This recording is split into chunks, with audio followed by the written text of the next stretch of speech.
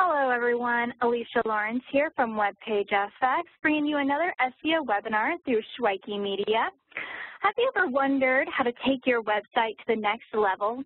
Perhaps you put it through a free website analyzer like the one we have on WebPageFX's site, but you're still a little confused about how it's going to help your site. But like all analyzers, they do a very basic audit. And today I'm going to teach you how to do your own SEO and inbound marketing audit. Yes, I said the word audit. No one actually likes the word audit, probably because it reminds us of tax season or when governments want to audit our information. But we're talking about internet marketing here. And for all internet marketers, we have a very fun job. Matter of fact, internet marketing itself is in like the top 8 fun careers to have. So I'm hoping to change your perception of the word audit. Matter of fact, don't even think of it like an audit. Instead, think of it as an annual checkup to see how healthy your site is.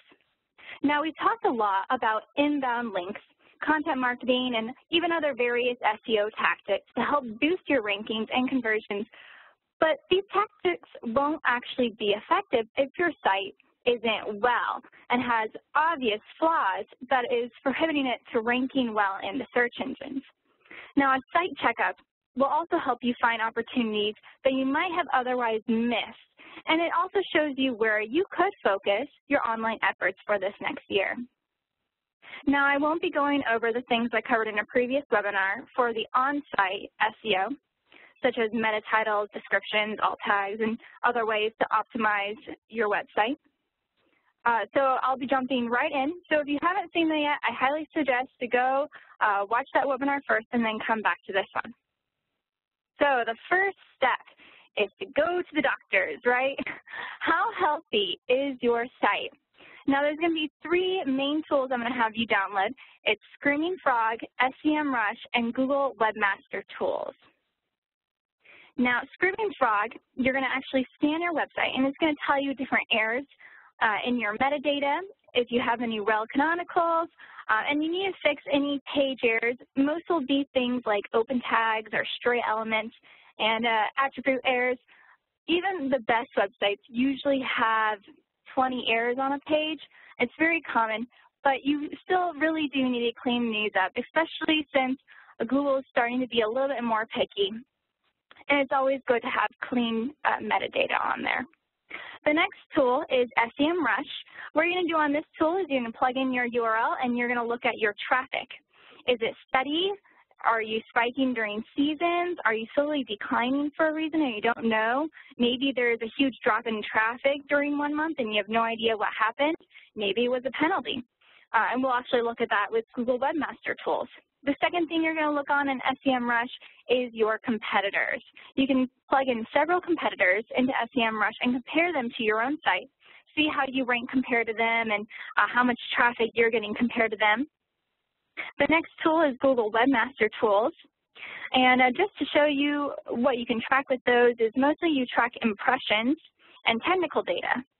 Now, the impressions that you actually track aren't necessarily like traffic where they go onto your site. They're more if someone types in a query and it brings up the website, they don't actually have to click on it, but that's an impression where it's still on the page. And they could click on it, they couldn't click on it. And if they didn't click on it, why was that a missed opportunity? So it'll kind of give you a look into why that's happening, as well as if you have a penalty. Now, if you don't have Google Webmaster Tools, you definitely need to get one. So I'm going to go through quickly how to actually set that up for yourself.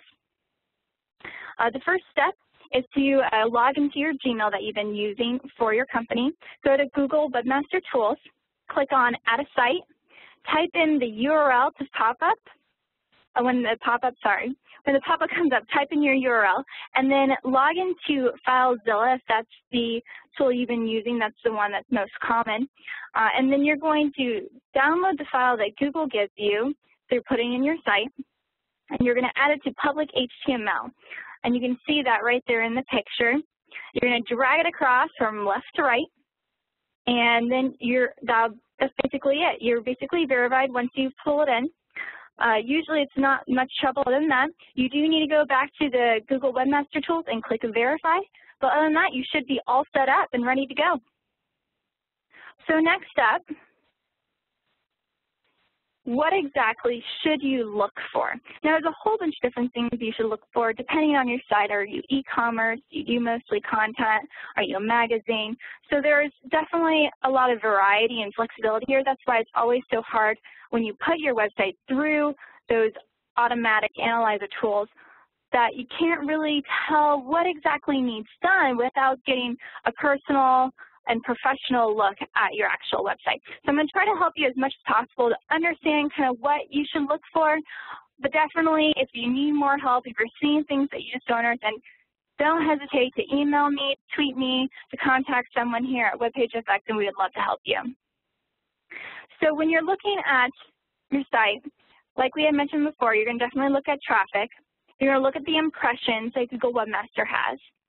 And also on Google Webmaster, you're going to look at penalties. Now, penalties are actually something we're going to go over in a future webinar coming up. And you're going to look under the manual action area, and that's where you're going to see any penalties that you might have on your site. And you'll need to figure out which page the penalty is on. Maybe it's a link that's going into your site that's penalized, or maybe it's a keyword. And sometimes those are worse when you have a main keyword that is penalized, but it's like the huge main keyword for your site, and those are very difficult, though I've removed them before, so it's definitely possible to remove them and get your rankings back up, so don't be discouraged if that's the case. And we'll go over more in detail how to do that in the future. You also want to look at site architecture, such as pages and subdomains. Regarding subdomains, try to keep all your pages to a single subdomain, as it will give you a higher ranking on all your pages. But a single subdomain like a blog.cjpony.com, with that blog up there, that's what a subdomain is. That's okay. A lot of sites have that. It's just we found it better to just have it all off of one site, such as cjpony.com/blog. So though the subject is up for debate whether subdomains pass value to the rest of the site, we don't really know. We think it passed some from what we've just experienced, but this is why we all want it to be on just one main root domain instead of a whole bunch of subdomains. So if you have a whole bunch of subdomains on your site, it's time to condense it and figure out how to get them all onto one root domain. Another thing you want to look at is navigation. You want it to crawl less than 3 layers deep, and it's even better if it's within 2 clicks of your home page. And you want to make sure it's easy to navigate for both the crawlers and for your users, especially for your users. And of course, make your articles accessible in searches. And then lastly on this list is keywords and links. So I'm going to actually link to a Crawler FX, which is one of those tools that will crawl your site for links and keywords to see how you're doing in there. I'll tag that into the written part of this post. But just to give you an idea of what to look for with links as well, links to your site section in Webmaster Tools. Google doesn't like site-wide links, which are like the links that are just to a single place on the bottom of your website that's on every single page of your website. They really frown upon that ever since the Penguin update. Other things to look for is anchor text variation. It's typically said you want 70% of your anchor text to be branded or a URL, so your brand name, or even just a URL hyperlink. You can also do your brand name and then a keyword, or what we call white noise, which is very non-targeted anchor text. You want it not to seem like you're putting your specific keyword phrase in this link, because Google really frowns upon that now. That's 70% of all your anchor text that you should have. 20% is partial or phrase or broad match. And then the last 10%, you can actually have the exact anchor text for the keywords that you're really looking to rank for. You also want to look for no-follow links. If you have a link that's going out to kind of a shitty site, but you still want a link to there for your customers, especially if they have a under 30, you definitely want to consider no following that link. And it's very easy just to add a rel no follow HTML tag in your link HTML. And of course, if it's like an irrelevant site that you're linking to, consider no following that as well. So the last part of links is, where are your links coming from? And they need to be a well-rounded profile, and the majority should be coming from, or the majority should not be coming from any one source, such as directories or edu links. Even if they're great links, like edu links are awesome if you get like a relevant scholarship link, but you don't want your entire profile to be edu links, because Google will automatically flag that and be like, something's off. So definitely try to have a nice, well-rounded profile. And lastly, when it comes to just links, avoid dynamic URLs that contain $signs, ampersands, question marks, pluses, or equal signs. You want it to be static, using just the words, for example, for a title, using your domain and then how to SEO, or whatever those words are that you want to be specific about in that URL. And try to keep it to less than 100 characters, and of course, user-friendly so people can share it on social and remember it if they can. So the next part is page exclusions. Now this is where SEO audits kind of get a little bit confusing. First off, page exclusions are used for duplicate content or pages you might have little or no content on, or even pages you just don't want to be searchable. This could be like a account page for e-commerce sites that people just don't want to have ranking. This doesn't make sense. And usually those are links that you already have readily available on your home page at the top for accounts. So there are two ways to do exclusions. You have the robots.txt file, which is more of the older way, and the no index file, which is becoming more popular as well. The robot.txt file restricts access to pages on your site, but make sure you aren't inadvertently blocking pages you want Google to index. How you do is you upload a file via FileZilla or whatever program you're using in a folder to tell Google which pages to crawl in that section. Pages to add a robot.txt file would be like the WordPress-content/plugin page. Since many of the plugins actually have links back to the creator site, you don't want to lose your link juice to those simple plugin links. So definitely robot.txt that file.